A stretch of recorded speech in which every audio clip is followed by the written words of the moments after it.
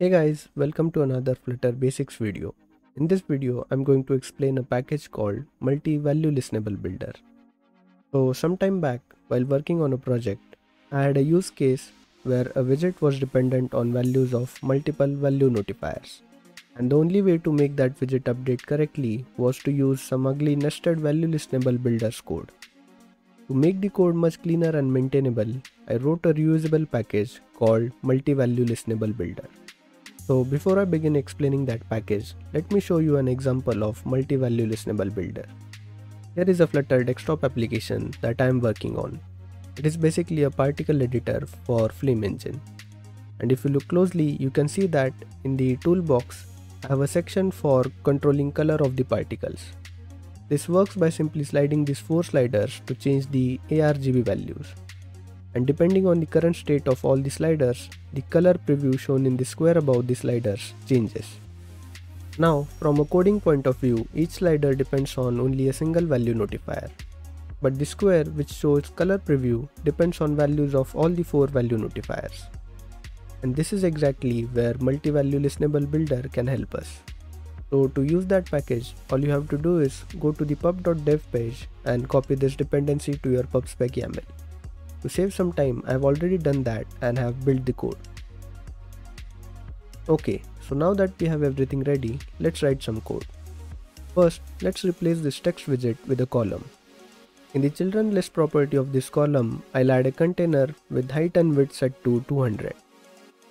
To display the color, I'll set the color property of this container to color.fromARGB. For now, let's set all these input parameters to 255. Also, let's set main axis alignment property of column to main axis alignment.center. And as soon as I save this, you can see that we get a white square in the app. Next, let's create 3 value notifiers of type int to store values of alpha, red, green and blue channels of color. And below this container, let's add a value listenable builder which will listen to alpha channel. From the callback function of this builder, let's return a slider widget. And it is showing an error at this line because I forgot to set the type of this value listenable builder as int. Okay, now it is showing another error which says int cannot be assigned to argument of double. This is because the value property of slider widget needs to be a double. So to fix this, I'll convert this value to double by calling toDouble method on it.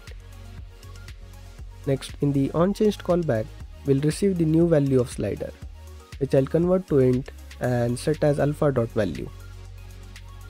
Now, as this is a slider, we'll also have to specify an upper and a lower limit for it. This can be done using the min and max property of slider widget. I'll set them to 0 and 255 respectively. If I save this, you can see that now we get a slider below the white square.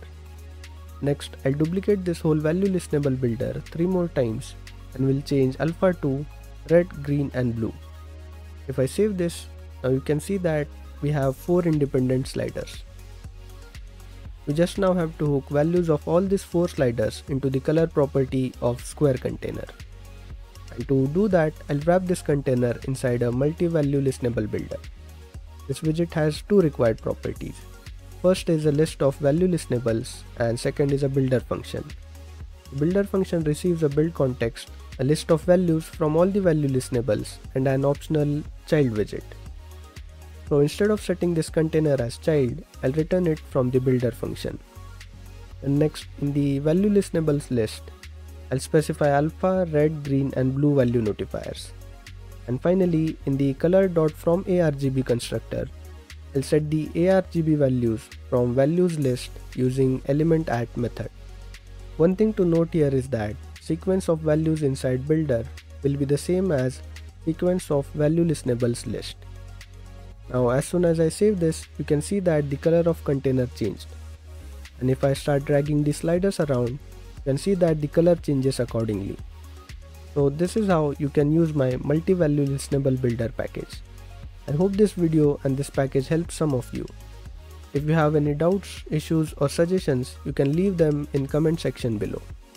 That being said, I hope you enjoyed this video and learned something new. If you did, do hit that like button and maybe consider subscribing for more such content.